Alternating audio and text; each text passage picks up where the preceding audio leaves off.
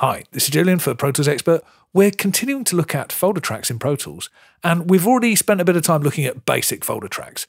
Basic folder tracks are purely organizational and extremely useful, but there is another version, the routing folder, which does everything that a basic folder does, but introduces some submixing capabilities in the way that you're probably used to using auxiliary inputs in Pro Tools. So here, for example, I've got this. If I solo these up, we can see that all of these drums are coming into this auxiliary track via this drums bus. If you're doing that, then actually it's very easy to retrospectively introduce some routing folders into your pre-existing sessions. All you need to do is you just need to right-click, and here you have Convert Auxiliary to Routing Folder.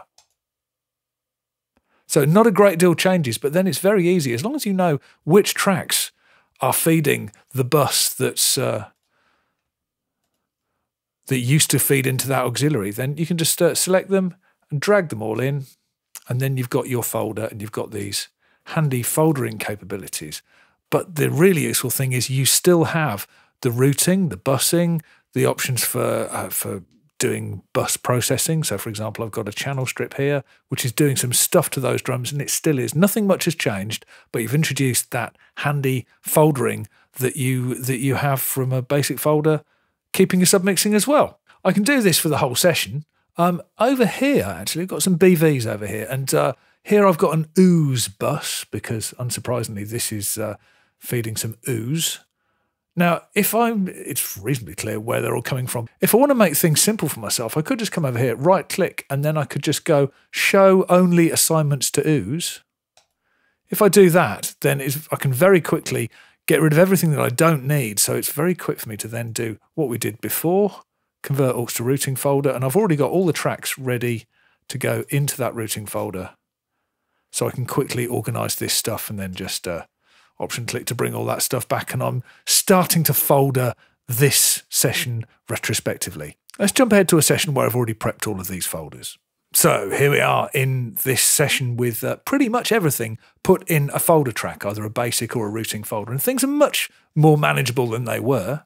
If we pop over into the edit window, we can see things are pretty manageable in there as well. If I hit Option or Alt and click on one of these, I can collapse the entire folder structure, which is handy to quickly bring stuff down. And then if I place the insertion point in any folder at all and hit Shift and F, I can quickly toggle and unfold the contents of any of these folders.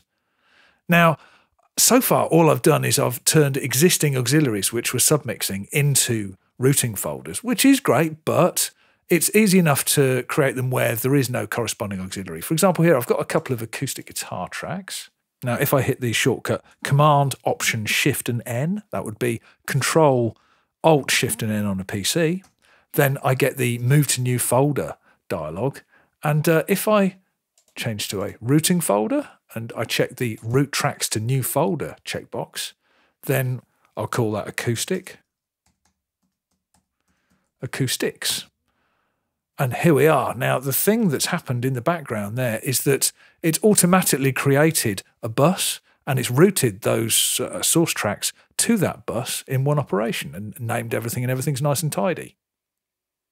Now, the useful thing about routing folders is that, as the name implies, you can route through them, but you don't have to. And that might sound a bit counterintuitive, but it can be kind of useful.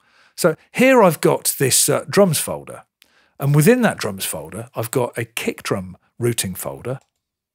But if you see here, what's going on is the kicks are routed to the kick bus. The kick bus is picked up by the kick routing folder, which is routed to the mix bus. All the other drums are routed to the drum bus, which goes to this drum routing folder. So what we've got is we've got all of the drum tracks are within the drum folder, but the kick drum tracks aren't routed through the drum folder. You can illustrate that easily enough using a high-pass filter here on the drums submix. So if I hit play, we've got a nice full kick drum and everything else is there. But if I high-pass filter the kit, the kick drum isn't passing through that filter. We can see that pretty clearly here in the difference between the metering, just because here we can see the kick drum, and all these kick drum tracks are feeding into this kick drum routing folder, but they're not reaching this meter here. That's just the rest of the kit. But something to be aware of is that the little green audio activity meter on a folder track shows audio activity regardless of the routing. So the kick drum's showing on there, but it's not showing on the main meter on that drum's folder track. So there isn't a hard one-to-one relationship between which tracks are in a routing folder and which tracks are routed through that routing folder. Nice touch.